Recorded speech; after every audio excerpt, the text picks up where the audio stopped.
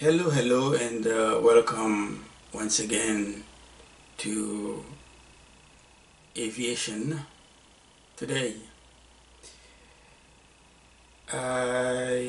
You know, I was not going to go back and revisit the subject of the Earth's atmosphere because I have covered uh, uh, all the layers from the troposphere all the way up to the exosphere. But I have received quite a few of requests from pilot students, airlines dispatch students, and those requests actually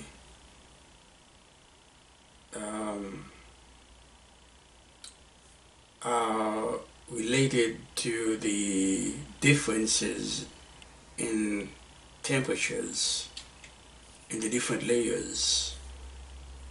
The students they would like to have an understanding of the temperatures in the layers. So we're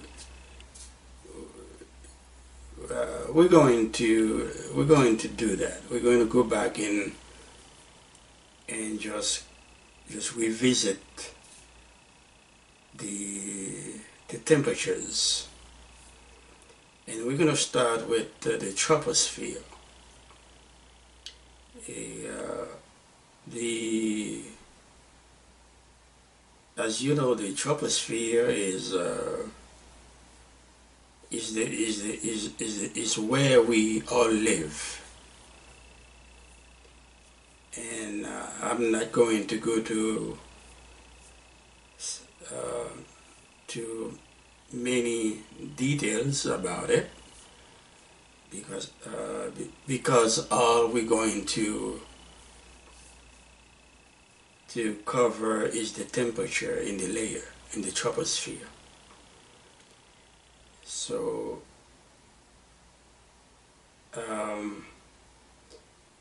the troposphere is at the bottom of the troposphere is very close, is very close to the Earth surface, to us. So you can see that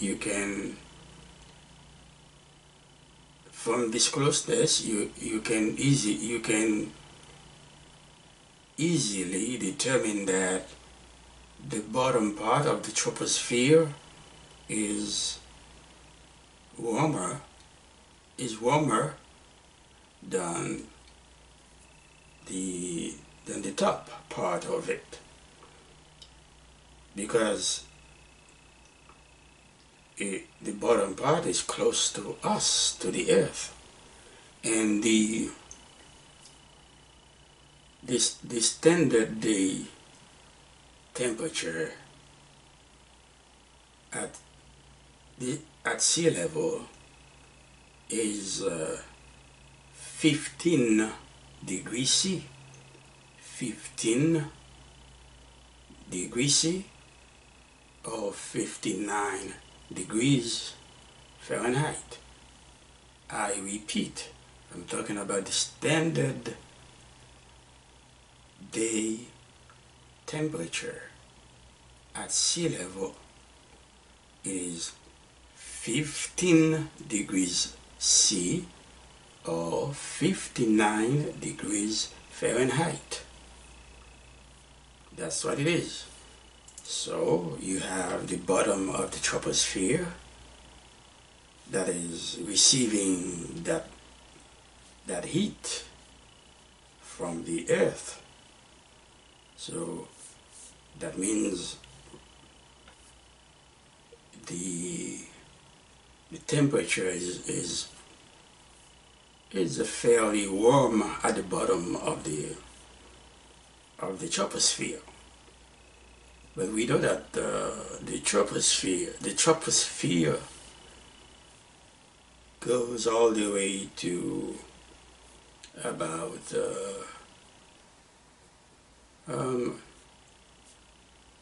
I would say 7 to 20 kilometers, which amount for 4 to 12 miles, or 23,000 to like 65,000 feet above sea level. So you need to understand, I'm talking about sea level now, because the measurement, I just told you, is from from sea level. Okay, so you know that there are other levels that come into play when you come about when we talk about the Earth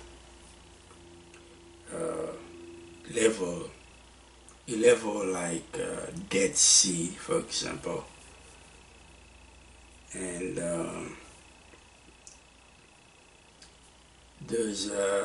it is important to be able to understand, the differences between sea level and Dead Sea and so on and so on. So, but from the height of the troposphere is about 7 to 20 kilometers, which is 4 to 12 miles, 23,000 feet to 65,000 feet above sea level. So these measurements, they are averages, because the layers of the atmosphere, they don't stay constant, because most of the time their actual heights depend on the seasons. For example, it depends in the summer, whether it is the summer or winter, stuff like that. So that's why there's always some kind of